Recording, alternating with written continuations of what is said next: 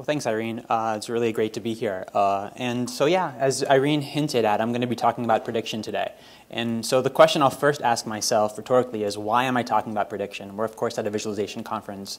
And if you would have asked me a few years ago, would I be talking about prediction, I probably would have said no. I mean, when I got into visualization research 10 years ago, one of the things that excited me about it was we had this ability to kind of empower humans to use our innate perceptual abilities to find patterns where machines just couldn't, right? We are really good at detecting patterns in data visualization, and that's why we're here. But at the same time, with big data like Danielle was talking about and other issues, it's really becoming the need to start leveraging some computational techniques to help us make sense out of bigger and larger amounts of data with many, many more dimensions than we can even visualize and explore. And the other reason really is that here's an example of a recent project I've done a few years ago, which is kind of popular in the sense that I work in this healthcare team with a lot of data. We partner with a bunch of different hospitals and healthcare institutions. And so we have a visualization here, kind of like the Napoleon chart, right, where we're seeing a bunch of patients and we're seeing down the different paths they went. And some of these patients become healthy, some of these patients die. And so we're able to kind of see the green paths are good and the red paths are bad and so on. And so when we show this to data scientists, some of them really love it and are able to explore it and find insights. But on the other hand, a lot of them are like, okay, well, the next time I have a patient, which path is he going to go down? And so these types of questions have really kind of motivated kind of some of my research directions for the last year or so. But before I kind of talk more about medical data, where I spend most of my day, I thought I'd focus on an even more important problem we have at hand here, and the organizers have done a fabulous job putting together a great talk schedule, but I thought I would kind of use that as an illustration of how we could maybe use prediction to kind of understand what's going on. So as we've seen today, we've had really 7 great talks that have all been really interesting and very diverse. And I'm sure we're going to have a few more talks after me that are also going to be equally great. But of course, the organizers, when they were putting together the schedule, they had to kind of choose, okay, who are they going to put in this slot, right? For some reason, they chose me, which I'm delighted to be here. But they kind of probably made that a bit naive. They had to use some guessing. Will I do a good job? I'm not sure they really used a data-driven approach to do this, right? So, but of course, we have lots of data about all of these speakers, including myself, right? We know, have they spoken at OpenVis Conf before? I think I found a bug in this data. Dominicus mentioned he was here a few years ago, so we should give him a yes too. But some of these, so that kind of makes it more like real world data, right? Lots of bugs in it. We have other data. Did they mention the word research in their bio or title? So some of these are researchers by that measure. Others are practitioners. Some of them chose to use black and white photographs. Others chose color photographs. Mostly colorful group this today. Their first initial of their first name. Some of them come after the second half of the alphabet. Some of them come in the first. Most people are early on this. And are they talking before lunch or after lunch? So we can also kind of compute things about the temporal sequence in which they've been scheduled, right? So all this type of data, we can start maybe to kind of use it as a prediction to see if I would actually be a good speaker. Am I going to ruin the day? Or am I going to, make sure I don't screw up things too badly? So I'll use that as kind of an illustration of how these techniques work, and then I'll get back into some real examples with real data later.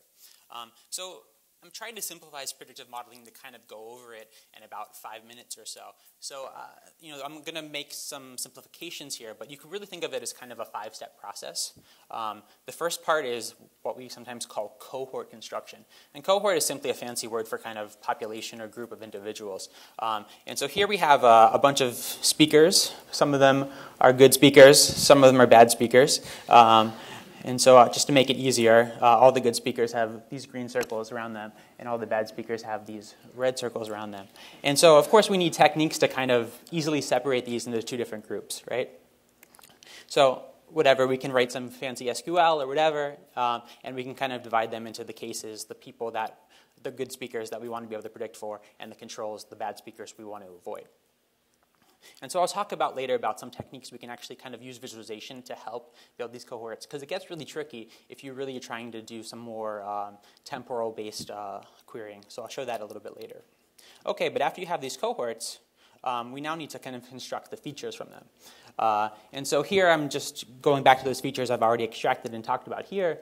So you'd ideally have these features and maybe hundreds or thousands or even a million more features about these people, all the data we could grab. Not all of those features will be meaningful, and the feature selection process later down in the pipeline will kind of deal with that. But nonetheless, we have to get our features into the system first. And so Danielle talked about some different ways you can aggregate data and compute features and stuff like that. But essentially, we need to get the features constructed. So visualization can help there. I'm not going to talk too much about this today because it's not very specific to prediction, but it is a very important challenge. The next step is cross-validation. Because we only have a finite set of speakers, we want to kind of compute on the speakers we already have. We want to be able to predict if they're going to be good or not. We don't want to just have a set of training data and then have no actual speakers we can actually use from. So we're going to use cross-validation to make sure our predictions actually work. So what we're going to do is we're going to divide these speakers into some training sets and some evaluation sets. And so here's one way. But of course, if we want to make sure our prediction works well, we want to kind of do a bunch of different permutations and kind of group them together and kind of split up the training set and the evaluation set. And so when you kind of do this split to kind of make sure there's well coverage in both the training set and the evaluation set, this is called cross-validation. And so here we have 3 cross-validation folds. Usually use a bigger number than that. And again, I'll show some examples of this later on. Okay, so now once we have all these different folds, what we can do is then we can start doing the interesting stuff, the feature selection part. So again, here we have a bunch of features about each of these people, and some of these are going to be informative for the prediction. Some of them are going to be non-informative features that have there's no difference between the people that are good and the people that are bad. And so we'll have some algorithms, and I'll talk a little bit about that later, about getting rid of the non-informative features. And then finally, once we have this reduced set of features that actually are indicators of prediction, we can then go back to our evaluation set and make a prediction using that model. So we can, for each of these features, predict if they're going to do bad or good. And then, of course, since we're using data we already know about, we can also compare it to the ground truth, and then we can kind of see how well we did. And so this predictor model, it did okay, right? It messed up one, but this is kind of how the process works. So I just want to say before going that there's a lot of open source implementations that have a lot of these algorithms that I'm talking about today. I've just put a handful of different toolkits here that I typically use, but there's tons more, and I'd be happy to talk more about that later as well. Okay, but right now I've just been talking about prediction, but what about visualization? So really what I'm trying to do, and kind of one of my goals is to really kind of build an ecosystem of tools that kind of touch upon all the different parts of the predictive modeling pipeline and the output of that predictive modeling pipeline. But due to time limits and just what I've been able to do so far, I'm just going to be talking about 2 different tools that kind of tackle some different areas. And I'll show you how they kind of tie together, but you'll notice there are some gaps. The first project is in collaboration with Yoshi Krause at NYU. The second is also with Yoshi and then also Enrico Martini at NYU. And without further ado, I'm going to be talking about the system called Coquito, which is an acronym for basically cohort queries. And what we have here is this system is, you can kind of think of it as a visual query builder. So it's not really new in that sense because there's been tons of visual query systems that have been around for time to time. But what I felt really was necessary in order to rebuild and kind of create another one was really when you're usually dealing with prediction, you're usually dealing with temporal data where you have a bunch of time-stamped events, because if you have an event yesterday, an event today, and you want to predict tomorrow, well, there's inherently temporal data in there. And writing temporal data or writing temporal queries is usually very challenging and very slow. So we tried to build a system that would allow us to do this both interactively and fast and visually, so we can kind of explore what's going on. So I'm going to walk you through a sample scenario of how this tool works. And this is going to, again, return to the medical data I was alluding to earlier. So the way the system works is essentially we have this here's an empty query, essentially. We have a couple 100,000 patients, and right now all of the patients are in the result. So basically we haven't added any constraints to these patients yet, so every patient we have ends up in the results. And the goal is for us to keep adding new constraints until we can find the population that we want. And so the goal here is for us to define that case cohort, the patients that we want to kind of be able to predict for. And we also have tree maps to show all the different types of features. They're organized hierarchically, a lot more features that are off screen. And we also have some demographic information about who these patients are, their gender breakdown, their age, and so on. Let's go ahead and start adding things to the query. So I'm going to do a search for diabetes. So we're going to be looking at diabetic patients today. And really the goal of this will be able to predict if a patient's going to have diabetes or not. Predictive modeling is really kind of popular in the healthcare domain. There's all this data. And then really the goal is to kind of figure out, is there anything we can do with this data to kind of help improve patient outcomes and so on. So I just searched for patients with diabetes, and a few seconds later, I'm going to get back the patients that actually meet that condition. So here you can see we went from 200,000 patients to about 26,000 patients. So we've already kind of reduced the factor by 10. This is data from a hospital that we collaborate with a small data dump of it. So usually the data is much bigger. But nonetheless, we have the ability to kind of instantly query those patients that meet the conditions we want. And then we can click on this node and start to see more information about the patients that did go down this path. So all the tree maps update to showing the events that typically occur after this event in those patients. So it kind of gives us hints what we might want to add to the query later on. And of course, the gender and other demographics update as well. So you can kind of zoom into all these different tree maps and select different types of events that you might want to do and so on. But what I'm actually going to focus on today is to search for a common side effect of diabetes, proteinuria. I'm not going to get into the medical implications of what that is, but it happens in a lot of diabetic patients, and it also causes a lot of, the risk for kidney failure is very high once you get that. So we're going to search for patients that have diabetes and then proteinuria, and then what we're going to do is we're going to add another constraint after that. Again, those patients that ended up actually getting renal failure after that. So again, you can kind of do this interactively and search for what you want and instantly kind of generate these queries. And so I'm showing you relatively simple queries here. And when we actually do these things with kind of real situations, usually have 30 or 40 constraints like this. But anyways, I'm going to click this renal failure, the kidney failure node, and we're going to see all the information update again. And so now we're down to only 136 patients. So okay, we're shrinking and shrinking and shrinking the data set, but we're finding the patients that actually kind of fit the profile we want. And again, it's keeping the sequence of events into mind. But not only do we want patients to have these problems, we want to also see if they were treated. So I'm going to search for a few different treatments and just add that to the query too, just to show you how branching works. So you're not only constrained to a single sequence that's linear, you can start having branches to go on. So I'm searching for patients with hemodialysis. Now I'm searching for patients with peritoneal dialysis, and I'm going to add that to the query too. And so again, you can make or statements like that as well. So again, nothing too new visually here, but we spend a lot of time kind of optimizing the back-end queries to make this so you can actually do it in real time. It's kind of challenging. And also just giving the kind of experts the ability to query things. Okay, so we did it. So we ended up with 26 patients. 25 went down this path, 2 went down this path. And so one guy must have went down both paths, had both types of treatments. And then again, we can click and start examining who those patients are. Okay, so that's half the problem, right? We defined our cases, but now we also have to kind of define our controls, the patients that will have different features than these guys. So we're going to add another query here, and we're going to link it to our previous query so we can make sure there's no overlap between the two groups. So I'm just creating a new query called controls, and once it clicks OK, we again start with that same empty data set of all 200,000 patients. And so what I'm going to do is I'm going to drag those results that I've had before, drag it to the beginning of this query. So those two queries are linked. And so now I've shrunk it down to only 26 patients, right? So that's good, except that's actually the opposite of what we want. We don't want to just use those patients. We want to use everyone but those patients. So we can drag a not node to there, and again, inverse that patient set. So it's no longer the 26, but everyone else but those 26. And again, what we'll do is we'll start kind of adding those same features we want. We want these patients not to have diabetes, but we want them to be similar, so we need to have them, the same conditions, the same type of treatments. And so I'm just going to quickly add all those same nodes to here. You could copy and paste, but just to make it more dramatic, I redid them all on here. And so anyways, once we get these queries built, we'll be able to tell how many patients we have in the one group versus the other group.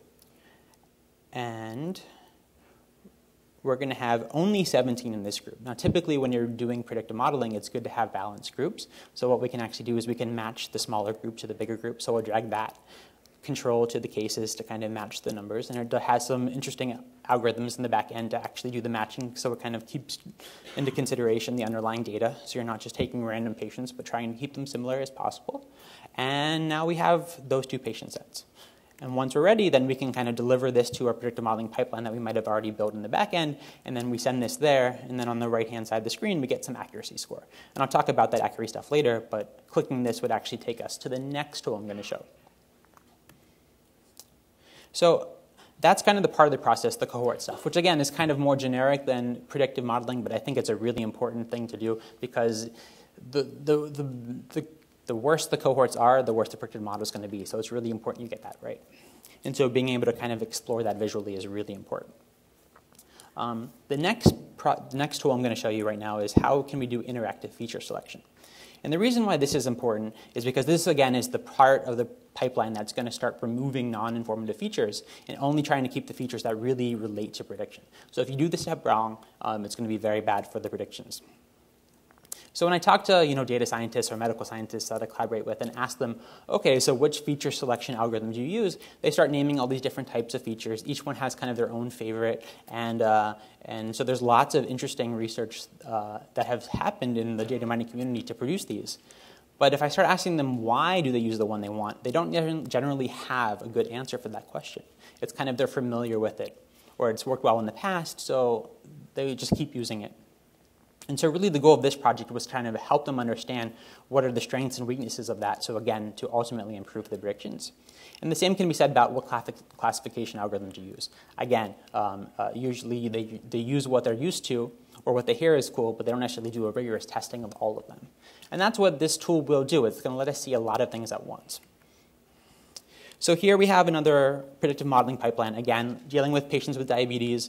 We're going to have 10 cross-validation folds, because that's a popular number in literature. Again, we could have a visualization tool to help us choose the optimal number, but let's choose 10 for now. And we're actually going to try out a bunch of different feature selection and classification algorithms. So we're going to try 4 here, 4 popular ones of feature selection, 4 other popular ones of classification, just to see what happens and see if there's much agreement or disagreement between all these approaches. Because you would think, no matter which one you use, you're going to get similar results. So again, if we're dividing the population into 10 different folds, and we're going to try out 4 different feature selection algorithms, that means for each feature in our data set, which can have thousands of features, we're going to get 40 different feature rankings, right? So how can we show that in a kind of an easily to digest way? So we're going to start with our favorite bar chart. So the higher the black bar, the higher important this feature is. But of course, we don't just have one ranking. We have 10 different rankings for each of the folds. And then again, we have, instead of just one feature selection algorithm, we're trying 4 different ones. So we're going to have 40 again. And so again, just to remind you, high relevant features are more black, low relevant features have an absence of black. And we did some experiments trying to show lots of these at once, and it actually wasn't a very effective technique for kind of compressing this data into a small screen. Again, we usually have hundreds of features that come out of our feature selection algorithm, so we need to be able to show a lot. So we just did a simple trick where we just basically transformed this into a circular glyph. So we kind of transformed it into a circle, and then we have basically the bars coming inwards. So the longer the bar coming inwards, the more important it is. And this kind of worked well for the number 4 because you kind of get it into 4, you can divide easily, even in your head, into 4 different, not quadrants, but quarters of the circle. And so again, each quarter represents a different feature selection algorithm, and then within that, each slice essentially represents a different cross-validation fold. So again, you would expect it to be consistent across folds if you're doing that correctly, and if all the algorithms were thinking a feature would be important, you get close to a black circle. But here, for whatever reason, the bottom 2 algorithms like this feature a lot better than the top 2 algorithms. So when you show a bunch of features at once, you get something like this. And even at the zoomed out stage, you can start to notice some interesting patterns. So you'll see a lot of these kind of half moon shapes where you see some features that like these features, and then different algorithms like this feature. And so you see this half moon kind of competition for who's ranking who better. And then when we showed this to kind of the data scientists, they were very surprised that different algorithms would basically give you totally different types of features. And this really helped us kind of not only debug the predictive models, but to essentially improve them as well. And so again, each feature kind of gives you a different shape, and you can start learning a little bit about them. And again, this interactive environment lets you do lots of things like transforming them to scatter plots. So you can see ones that are picked often over all of the algorithms or ones that have average rank high. And again, you can sometimes kind of dig into more interesting features. But that's only half the story, right? We talked about 4 feature selection algorithms, but then we also want to try different classification algorithms. This is what the classification is actually going to be, give us the score of how accurate those predictions are. But we don't know which algorithm to use for that. So again, we're going to try out 4 popular ones. And we're just going to use, again, simple bar charts here to present all of that information. So each row is the feature selection algorithm. So basically the top features that came out of that algorithm, each gets a row. And then each column is a different classification algorithm. So it's kind of a compact view of a bunch of different models, if you will. So we're basically showing 160 different data points here. And each bar's height shows the more accurate that model is, the higher the bar is. So again, we get one for each fold, and then the overall score here. So these models aren't doing very well, but nonetheless, we have that information there. And again, this is fully interactive, so you can select any part of it, and it'll light up the features. So yeah. So the other feature that kind of motivated us from the beginning is, well, okay, we're relying on all these algorithms to kind of choose the optimal set of features, but we have some domain experts that might actually know a little bit more about this data than just these algorithms. So could we kind of inject the human into the experience as well? So yes, we can kind of review the progress that these algorithms are doing, but nonetheless, could we help the domain expert also input their expertise into it as well? So we have started playing around with some new features here that led us to do that. So again, if we are particularly interested in one particular model that was computed, you can select it. It highlights all the features that you've selected. And again, we can start, this is a simple example here, but if I don't like a certain few features, I can, unclick them and take them out of the model. I can also, in the visualization, start selecting more features that I care about. And once I have a set of features that I like, and of course you would do much more in-depth analysis than that, you click this Evaluate Model button, and then you can see it actually added this whole new blue row here. And this blue row is the new model we constructed, and we can kind of compare did it do better or worse than the model that kind of was done automatically by these algorithms. So that really brings us to the end of what I wanted to talk about. I just kind of wanted to bring to this community that, a lot of data scientists really love to visually explore their data, but I've been noticing more and more a lot of them want also to do something with prediction of their data. But of course, then they also don't know how to correctly interpret these predictive models, but really visualization can help. So I think it's a really interesting active research area, and I hope to kind of see this visualization community take it on even more. But with that, I'll take any questions. Thank you.